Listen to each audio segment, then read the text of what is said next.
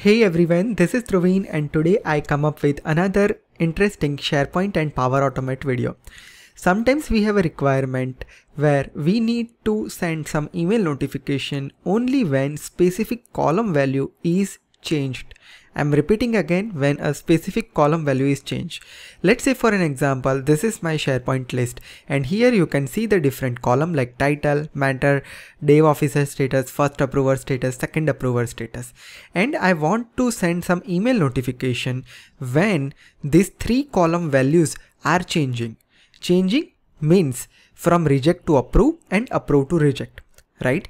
Let's say for an example, if I'm updating only one of the column value like first approver value, at that time this value, dev officer value and second approver value is not changing. It is still in the same stage. Then it should not send email notification again and again to them. This is a very common scenario in real life projects where you have and where you want to send the notification only when the column value is changed. So how can you achieve this kind of requirement with the help of Power Automate? I am going to talk about A to Z in detail about this thing. But before that, if you haven't followed me on my Instagram and Twitter so far, please do follow me. So without further delay, let's get started. So here I am on my machine and here I have this SharePoint list. Now in Power Automate, by default only one trigger is available, which is when an item is created or modified, but we are not getting the value that which column value is being changed. So let's see the trick over here. So I'm going here and creating new automated cloud flow. I'm going to use an action when an item is created or modified and click on create. Let me just configure my site address and list name. Add a new step and search for SharePoint. When you select SharePoint, you will get a lots of action over here. When you scroll down a little bit, you will get a property, get changes for an item or file.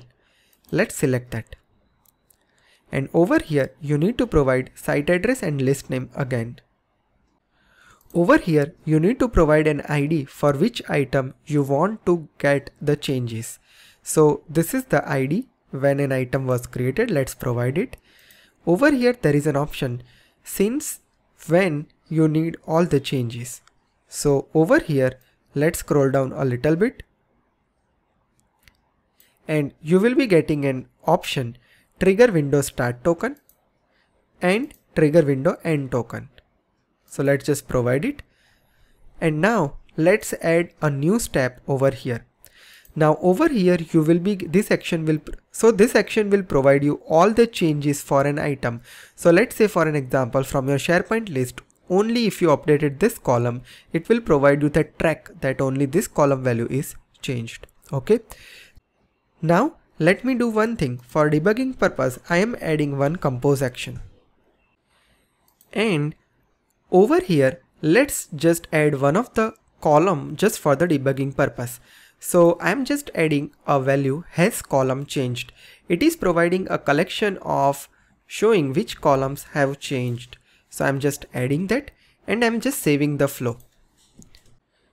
Now let me just test this flow. I'm going here and for form 2, I'm just making from reject to approve. And let's say over here, I'm changing finance to legal. So I'm changing two column values over here. Let's see what will happen. The flow ran successfully. Let's check the flow run. I'm expanding the compose action. And here you are getting the whole output. Now you are getting the value in form of true and false. So over here we changed two things, matter and dev officer status. Rest of the column we didn't change. So we are getting the status as false, right? So this is the output we are getting from this action. Now based on our business requirement, we can apply the different condition. Now in our case, we want to send the notification only when dev officer first approver or second approver status is being changed. So now we will apply the condition over there. So for that, we will just add multiple if condition in our flow. I'm going to show one of the condition over here. So let me just go to my flow, and now I'm adding a new step where I'm adding if condition. For that I will just use condition. Over here I need to provide a condition. If this is true, which means that developer officer status is true, I'm copying this property from here, going here and just use an expression. Just add one space, go to the dynamic content, and we need to first pick a value which is has column value changed, has column changed. So in expression you will be getting like this: output get changes has column changed. Then you need to press question mark, and then you need to press a square bracket, quote, and now paste the property dev officer status change. Now let's copy and paste the same thing, because we just need to only change the value over there.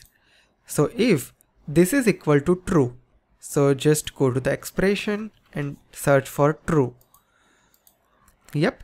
Then I want to send an email notification. Then just use send email. Just provide the email address,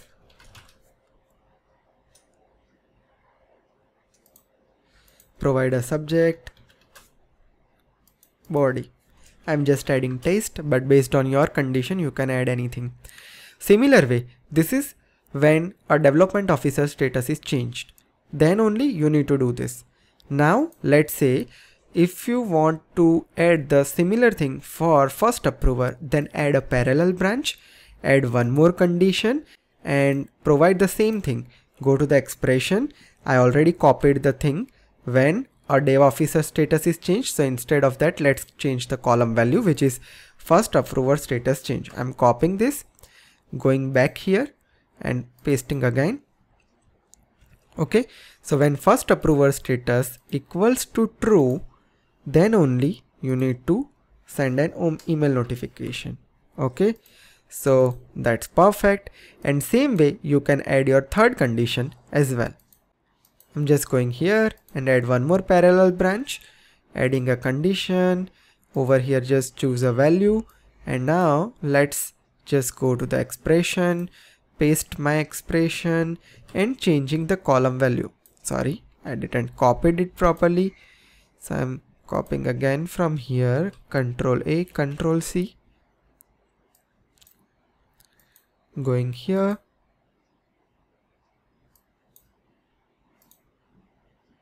Expression, Control V, and second approver status. So let's copy the column value.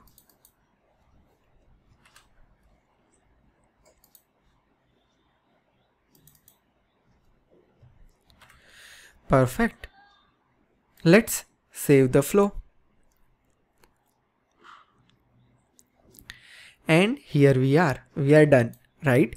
Now let's test our flow. So what I'm going to do is I'm going to only change the development officer status value. Alright, so let's see what we are getting. So going to the library, I'm editing my first item and I'm just changing the development officer status from approve to reject. And let's see what we are getting here. The flow ran successfully. Now let's check the flow run. First, let's check in the compose what we are getting. Only the dev officer status is being changed, so it's true. Let's go down and over here, let's see what we are getting. It is going inside this condition and sending the notification. Yep. So that's it. So hope this video helps you and values your time and solve your business problem. If so, make sure you hit thumbs up and press the bell notification to never miss any updates from my channel. If you are for the first time to my channel, make sure you hit subscribe and press the bell notification to never miss any updates from me. If you are looking for any consultation, this is the website link. Also, if you are looking to follow me on my Twitter and Instagram account, the links are available always on the channel cover homepage. Also, don't forget to follow me on my another YouTube channel, Digital Dhruvin, where I'm uploading short content on Power Platform. And don't forget to follow me on my Instagram and Twitter as well. With this is Dhruvin signing off. See you in the next session with some amazing content. Till then, have a great day. Goodbye.